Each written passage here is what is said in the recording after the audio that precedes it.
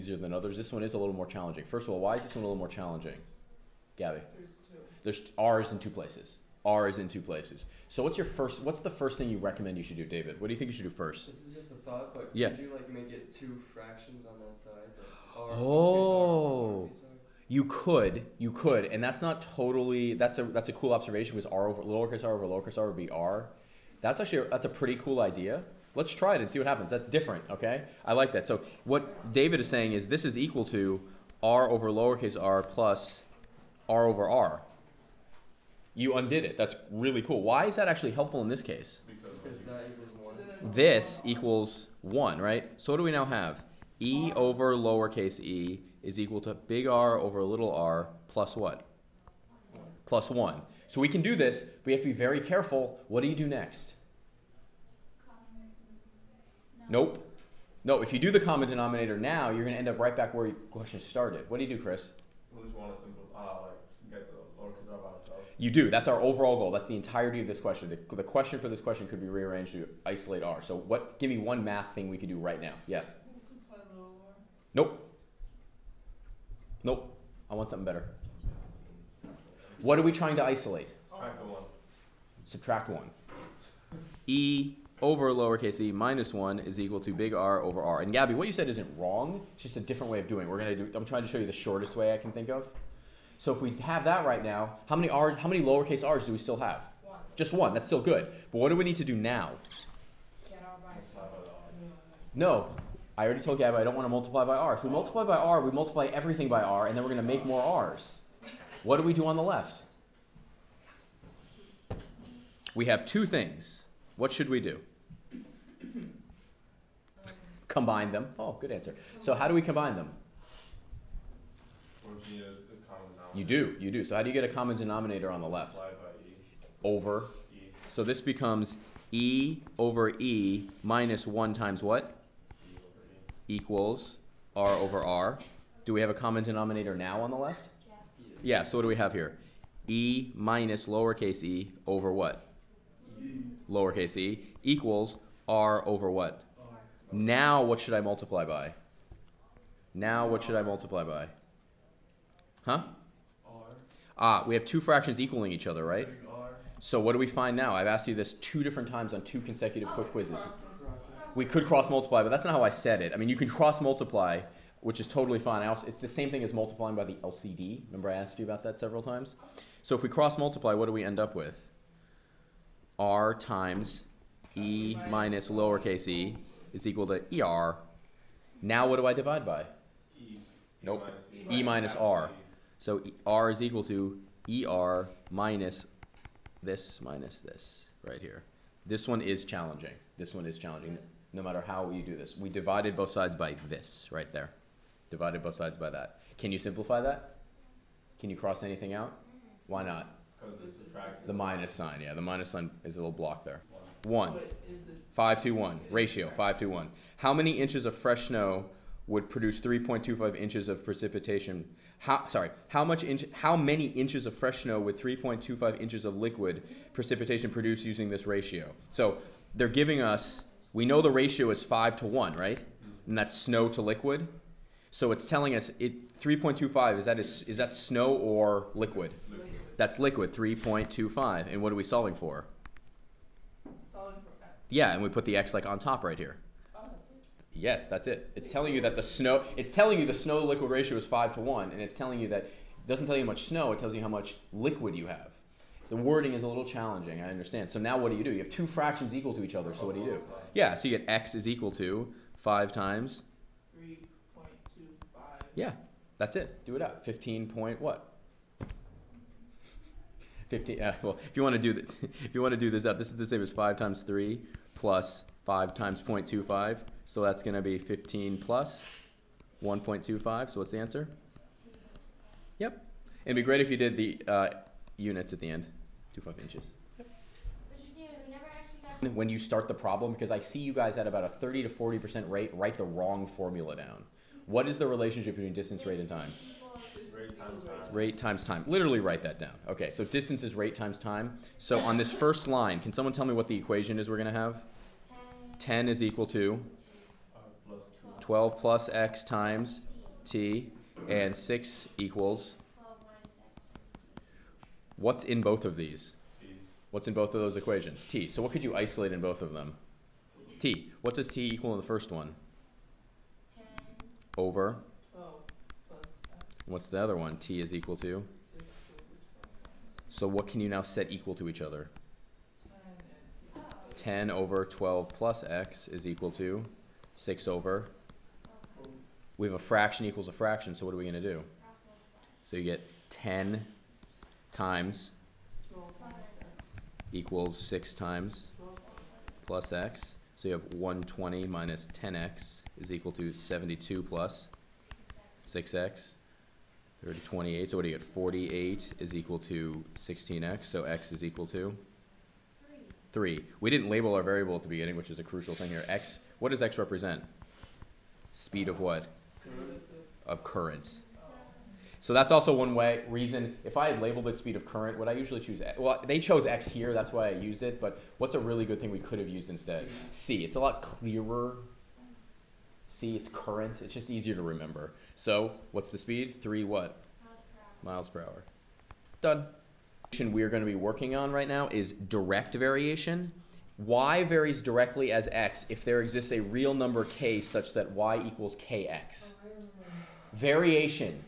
Direct variation, lines that go through the origin. Lines through the origin.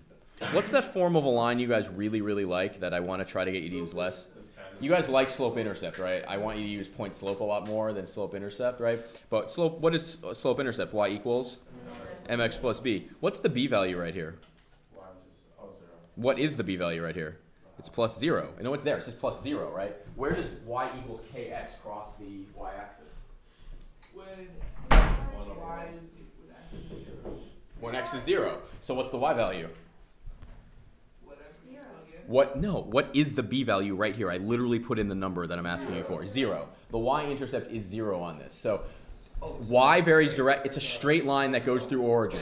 So if I gave it, all direct variation is y varies directly as x if there exists a real number k such that y equals kx. What's another name for k in this equation? M. So what's the name of that? Slope. That's the slope.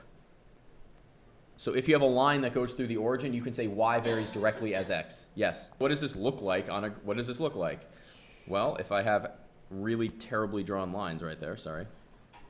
Here's an axis. I could. Ready?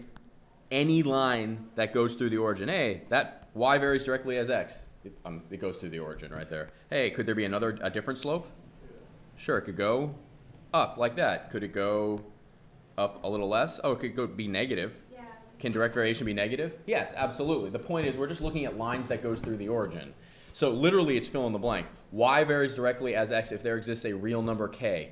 So this just tells you that the two things are linearly related. They're on a line together and they go through the origin. That's all it means. It says y is proportional to x. The number k is called the constant of variation, or what do we like to call it? It's right there. What's it called? Slope. So the constant of variation is just the slope of the line. Ratio. 8 over 150. You could do 8 over 150 if you wanted to. So 8 over 150 is going to equal what? 10 over 400. Distance over what? Or x over 400. This is excellent. I really like this. So if you want to solve this, what do, Gabby? So you get 8 times what? 400 Is equal to 150 times d. So d is equal to 8 times 400 over what? 150. Now is that a number you could find if you needed to? Sure. But you just saw that. I really like how you use the method we just used. Absolutely. Let's look at it a slightly different way, and it's actually the same math. It's actually the same math. So the amount it stretches.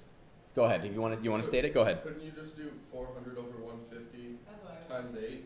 That is literally the math we just did, but you skipped the first step, which at the beginning of class I don't want you to do. Okay. So if we want to set this up, it tells us that how far it stretches varies directly to the force applied. Varies directly to the force applied. So what do we want to use for the amount stretched? D is the distance stretched. It says it varies directly by the force applied. Directly by the force applied. So what does D represent? Say it again. Distance what? It is stretched. Distance stretched. And what does the F represent? Force. Force applied. The reason we can say this is because it says the distance it stretches is directly proportional. Do you see this? It's really nice. We don't need to plus anything because we know it goes through 0, right? So when F is 0, what does D equal? When F is 0, what's D? 0, because it shouldn't stretch anywhere, right? But what's the first thing it tells you? When F is 150, what's the distance? 8. So can we find K? Yeah. It says K is equal to 8 over 150. What this means is we now have a formula. We can say the distance this spring stretches equals what? 8 over 150 times the force applied. This is the formula times the force applied. So if we wanted to know the distance it stretches when the force is 400, what do we plug in for F? 400. And do we get the same answer? Yeah. This is nice because what it means is, could I now say, what's the distance stretched when the force is 1 billion? You plug in 1 billion times 8 over 150. The Hooke's law for that spring stays the same for all the forces. Now, is that realistic? Can you stretch a spring like 1 billion feet? Wait, No. but if F was 1 billion feet, wouldn't that mean? Bill is a billion. Literally, what I was just saying was this is not always accurate to big numbers because is it realistic to think the spring is like 1 billion feet long? No. So this is for like normal, like regular, like 150 theoretically. But the point is this spring stretches this much every time 1 Newton is applied. Every time you add 1 Newton, how far does it go? 8 over 150 with centimeters? Yeah. Centimeters. So every time there's a Newton, it goes 8 over 150 centimeters, right? Now, are different springs different toughnesses? Yes. So for example, if the spring was much stiffer, would this go up or down, this number? Down. It would go down, because the more force you apply, the less, it would be harder to move it, right? But if it was a looser spring, like a slinky, it would go up. So if like this was a normal one, the looser it is, this would go up. The tougher it is, it would go down. So the key though is, do you see what I underlined right there? Directly proportional. Directly proportional. Super important. What's another way to say directly proportional? Y equals M10. Y equals kx. Y equals kx. Y equals kx. Another way to say it as a sentence is a line that goes through the origin. Gabby, what's the only difference in this equation? It's K over x. That's the only difference. So direct proportional is y equals kx, and you might call y and x different, right? D and f, like we did before. In this case, y equals k over x inversely. The k is in the denominator. The k is in the denominator. So this is all about plugging in things in the right place. So when you read this one, it says the distance a body falls from sky from rest varies directly. This is not the one I wanted, actually. This is not the one I wanted. Inversely. Varies inversely. So you immediately write down, what do you immediately write down when you see varies inversely? Y equals k over x. So we have y equals k over x, but now we need to label this. It says the cost of producing the syringe. So which one is the cost of producing the syringe? So that right there is the cost, right? What's the x going to be? The number produced. So if I tell you that if 10,000 syringes are produced, the cost is $2 per syringe. 10K syringes equals $2 per syringe. Could I now find K? Can you just plug in? Could it literally? Yes, literally. So where do I put the 10,000? No. Wait, say it again.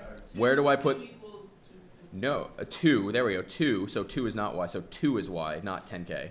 So K over what? 10,000. So what does K equal? 2 over 10,000. Nope. Cross multiply, kiddo. Oh, over one side. So then 2K So what's the answer? over 5,000. No. What's our formula now that we have K? What's our formula? The cost is equal to what? 20,000. 20,000 over what? Which is what? Number of syringes. So if I have one of those, if I gave you a new cost, could you find the number of syringes? Yeah. If I gave you a number of syringes, could you find the cost? Yeah. This is about as straightforward as it gets. Just plug stuff in the right place. The most common thing is people plug it in the wrong place. So now if I said, ready? If find the cost per syringe for producing 25,000 syringes, where do I plug in the 25,000? Yeah, the cost is going to be equal to 20,000 over what? 25,000. This is in dollars. What can we cancel here? Whee! So that's going to be 20 over 25. What's that in fraction form? 4/5. So how many cents is that? 80. 80 cents. So that should make sense. 10,000 syringes was $2 per syringe. So if we made more syringes, what did we expect to happen? Price went down. Price went down. We found the K value. What was the K value? 20,000. This was important because I could ask you what is the K value for an inversely proportional relationship. For an inversely proportional relationship. Now in 7.6 in variation, they give you a few other relationships. The only two that I am requiring you know are direct, this is important, and inverse. Those are the only two. There are a couple other in here that I really can't say that I've ever seen referenced very frequently at all, so I'm cutting them. Do you understand? So just direct and just inverse. That's it. That's it. That's it. I saw kicked out of my squad. Thanks, Mr. Seamon. You work with somebody else. You can't work alone. That's good. Go work with the boys over there then. Fun. No, It's okay. no one needs a part of it. Oh, who are you working with, David? That's me. Oh, you're going over to Noah. Just make sure those don't step on it. There you go, kids. There you go. You absolutely have to have that. No, you don't. What's the first thing you have to do though? Factor that. You have to factor it. So when you factor this, you end up with 3 over y minus 3 minus 3 over y minus 3 equals 2 over y minus 2. So what do you find now? The LCD. Can someone tell me what the LCD is? Y minus 2. You could do what you did over there. It's just going to be more steps, which is fine. It's just going to take you a little longer. What do you do once you find the LCD? Multiply everything by the LCD. Multiply everything by the LCD. So you literally take this and you multiply it here, you multiply it here, and you multiply it there.